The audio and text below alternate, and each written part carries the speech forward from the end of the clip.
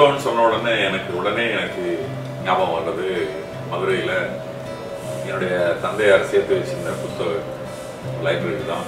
அரிய புத்தகங்கள்லாம் சேகரித்து வச்சிருந்தார். அவர் வந்து ஒரு டிராட்ஸ்கேவாதியாக இருந்ததுனால ஆரம்ப காலத்திலிருந்து அவருக்கு வந்து அதில் இந்த அரசியல் சார்ந்த புத்தகங்களை சேகரிக்கிறதுல ஒரு பெரிய ஈடுபாடு இருந்தது. அப்படியான புத்தகங்கள் இருந்தது. அந்த புத்தகங்கள்லாம் இப்போ மதுரை கார்ல் மார்க்ஸ் நூலகத்துக்கு அதெல்லாம் கொடுத்துட்டாங்க. அதெல்லாம் அங்கே வச்சுக்கிறாங்க. புத்தகம் அரசியல் புத்தகங்கள் தான். என்னுடைய தாத்தாவோ என்னுடைய அப்பாவோ எல்லாரும் அவங்க கொடுத்த பணத்தை கூட நான் வந்து மதுரையில் அதில் குறிப்பாக நியூ சினிமா பக்கத்தில் தான் புத்தக கடைகள், பழைய புத்தக கடைகள் இருந்தது. எல்லா பணத்துக்கும் நான் போய் எனக்கு கிடைக்கிற பணத்துக்கு புத்தகம் வாங்குறது தான் எனக்கு ஆரம்ப காலத்தில் வந்து எனக்குள்ள ஆசை. நாங்கள் படிக்கும்போது ரொம்ப ஆக்டிவாக வந்து மோர் மார்க்கெட் இருந்தது. என்னுடைய கல்லூரி பக்கத்தில் தான் மோர் மார்க்கெட். மோர் மார்க்கெட் வந்து கிட்டத்தட்ட எனக்கு அதே ஒரு சூழல் வந்து மதுரையில் இந்த பழைய நியூ சினிமா பக்கத்தில் இருக்கிற பழைய புத்தக கடையில் ஒரு குறிப்பிட்ட பழைய புத்தக கடைகள் நான் என்ன தேடுவேனோ அதை எடுத்து வச்சுருந்தேன். எனக்கு கொடுப்பாங்க. நான் போய் வாங்கிட்டேன். அங்கே நான் சேகரித்த அற்புதமான புத்தகம், அங்கே வாங்கின புத்தகம், சில புத்தகங்களை நான் இழந்துட்டேன்.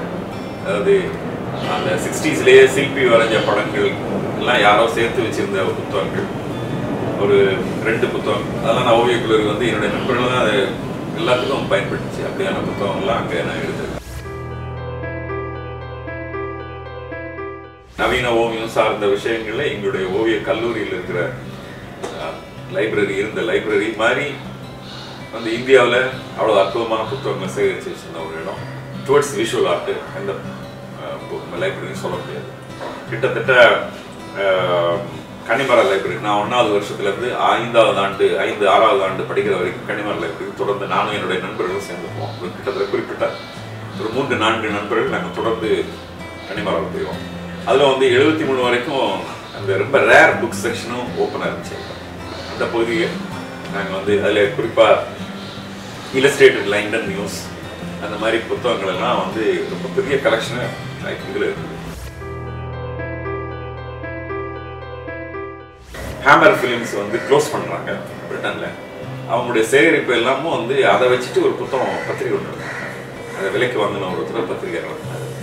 அது வந்து இன்னைக்கு நான் இருக்கிற அதாவது அனிமேஷனு சினிமா இந்த மாதிரி ஒரு fantasy சினிமாலாம் Lord of the ring மாதிரி சினிமா வர்றதுக்கு காரணமாக இருந்த சில கலைஞர்கள் எல்லாரும் அந்த புத்தகங்களை பார்த்து தான் வளர்ந்தோம்.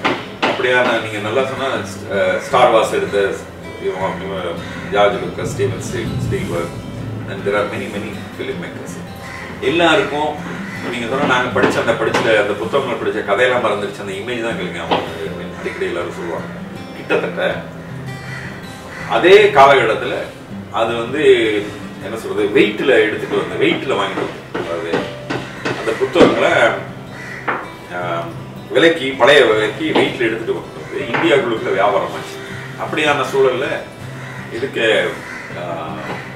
ஹோம் மார்க்கெட்டுக்கே வர்றதுக்கான வாய்ப்பு இருந்ததுனால அப்படியான புத்தகங்களை நான் தேடி போய் வாங்குறதுக்கான வாய்ப்பு இருக்குது. நான் போய் வாங்கிட்டு வந்தோடனே என்னுடைய புத்தகத்தை பார்த்தோன்னா ஓவிய கல்லூரி அங்கே ஓடும். அப்படி போய் பல பேர் வாங்கிட்டு வந்த புத்தகங்களெல்லாம் நான் இப்போ நான் வந்து சில புத்தகம் அரிதான புத்தகங்களை வச்சுருக்கேன்.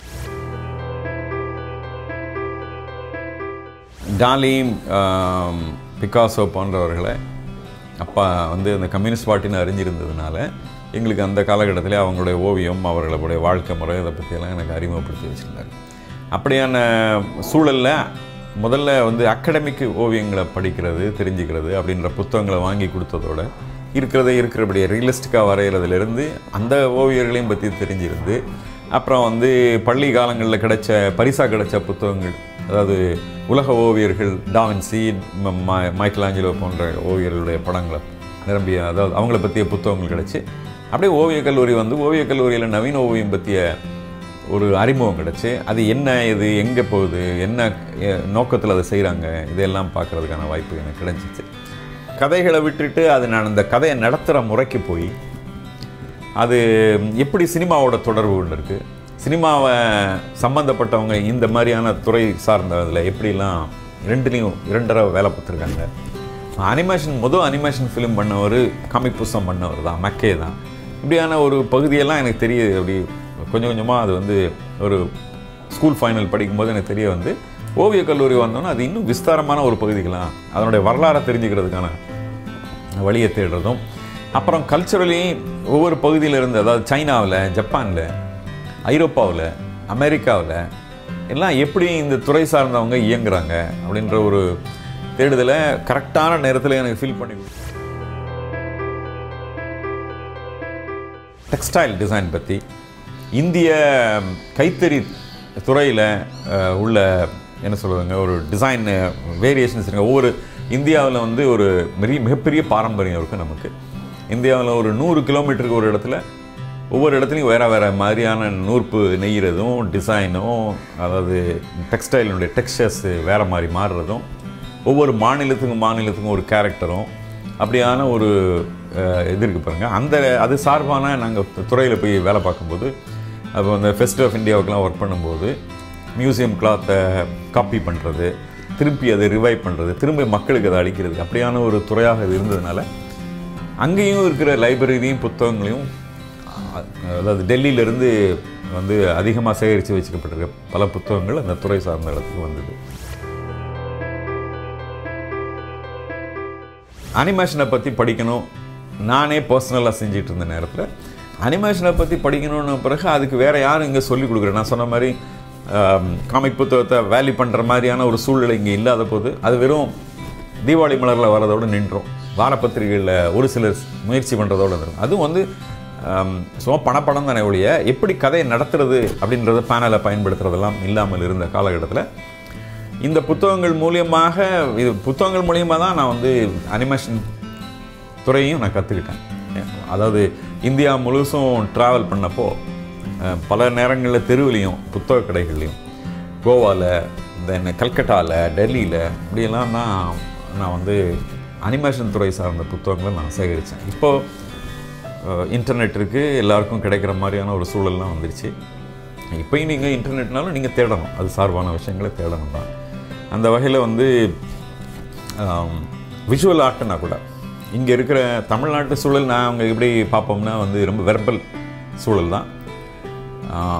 விஷுவல் ஆஸ்பெக்டுக்கு பெரிய முக்கியத்துவமோ அல்லது அதன் மீது ஒரு பெரிய கரிசனத்தோடான பார்வையோ அதுதான் வந்து சமூகத்தினுடைய வளர்ச்சிக்கான மிக முக்கியமான ஒன்று என்பதை அறியாத ஒரு சமூகமாக தான் நாங்கள்லாம் வந்து தமிழ்நாட்டை பார்க்குறோம்.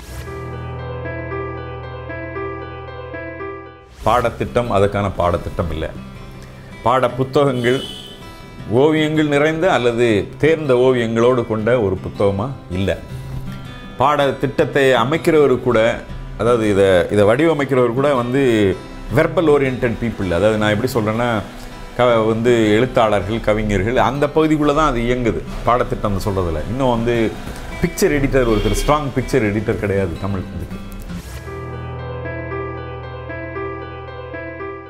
இப்போ ஓவியக் கல்லூரியை கடந்து வந்ததால் ஒரு கிட்டத்தட்ட ஒரு 200 ஆண்டு வரலாறில், விஷுவல் ஆஸ்பெக்டுக்கான வரலாறில் தென்பகுதியினுடைய, இந்தியாவுடைய தென்பகுதியினுடைய பங்கு பெரிய பங்கு.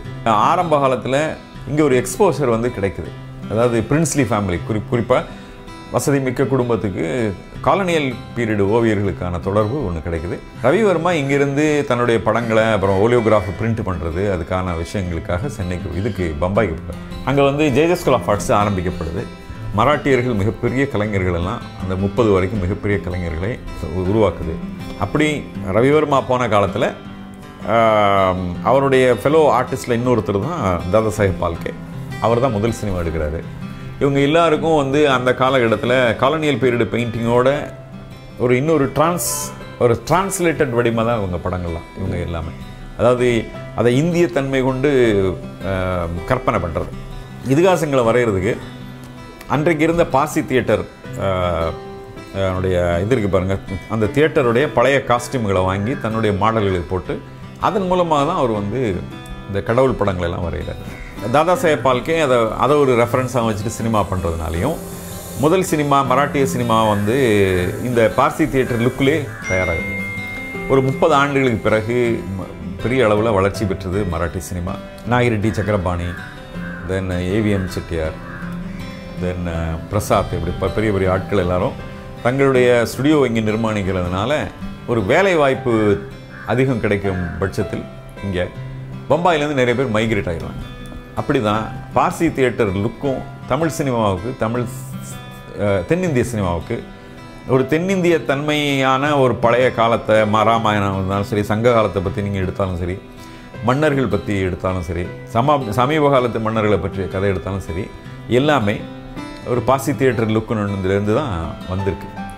அது வந்து ஒரு 200 வருஷத்தில் ஆவணமாக நான் ஓவியக் கல்லூரி படிக்கிறதுலேருந்து கவனித்ததில் ஒரு விஷுவல் ஆர்ட்டினுடைய போக்கை, தமிழ்நாட்டினுடைய பங்கையும் அது எங்கே கொண்டு போய் விட்டதுன்றதையும் பார்க்க ஆரம்பித்த பிறகு அது ஆவணமாகவும் இருக்கும் பட்சத்தில் மூல தமிழ்த்தன்மை கொண்ட லுக்கில் அது இல்லை, அதாவது தோற்றத்தில் அது இல்லை, அதை மாற்றணும் அதை அப்படின்னு சொல்லிட்டு தான் நான் அதில் அது மராட்டியத்தன்மை கொண்டது. நம்ம ஊரில் சினிமாக்களில் காமிக்கிற மாதிரி சிம்மாசனம், நிறைய மந்திரி அப்படிலாம் கிடையாதுங்க. அது எல்லாமும் ஒரு 160 இயர்ஸ் முன்னாடி அப்பர் பார்ட் ஆஃப் இந்தியாவில் இருந்த மன்னர்களுடைய தோற்றத்தை அன்னைக்கு இருந்த காலனியல் பீரியடு பெயிண்டர்ஸு, என்கிரேவர் இவங்க வரைஞ்ச ரெஃபரன்ஸ் மெட்டீரியலும் தான் இதுக்கு பார்சி தியேட்டருக்கு போகுது. ஆகையினால அதுலேருந்து அதை வெளியெடுக்கணும்னு சொல்லி, அல்லது அதுக்கு ஒரு மறுவாசிப்பு மாதிரி அதை வேறு ஒரு ஸ்டேஜுக்கு கொண்டு போகணும்னு சொல்லி தான் நான் வந்து இதை ஒர்க் பண்ணேன். அதை பார்க்குறதுக்கான வாய்ப்பும் எனக்கு கிடச்சிச்சு. அப்படி தான் வந்து புத்தகம் தான் நினச்சி பார்த்தா புத்தகம் தான் நம்மளை என்ரிச் பண்ணிட்டு வேறு எதுவும். முன்ன வந்து ஃபிசிக்கலாக தான் வந்து புத்தகம் இங்கே வந்தால் தான் தெரியும், கிடைக்கும். இப்போ நான் வந்து அர்ஜென்டினியன் ஓவியரோட தொடர்பு வச்சுருக்கேன். என் படத்தை அவர் பார்க்குறாரு.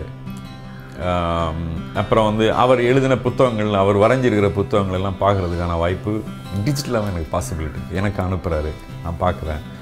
அந்த வகையில் வந்து டிஜிட்டல் புரட்சி வந்து இன்னொரு அடுத்த பரிமாணத்துக்கு தான் அதை கொண்டு போயிடுச்சு. அப்படி தான் சொல்லணும். நம்ம புத்தகம் இனிமேல் டச் ஸ்க்ரீன், ஐபேட், செல்ஃபோன்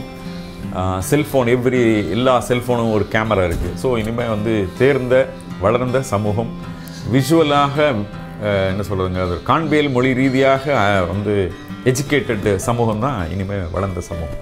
எந்த மொழியிலையும் அதாவது சொல்லப்படுகிற ஒரு செய்தி இன்னும் அந்த மொழி தெரியாத இன்னொரு மொழியை சேர்ந்தவர் பேசுகிறது வேறு ஒரு மொழிக்காரருக்கு தெரியாது அப்படின்றது கிடையாது.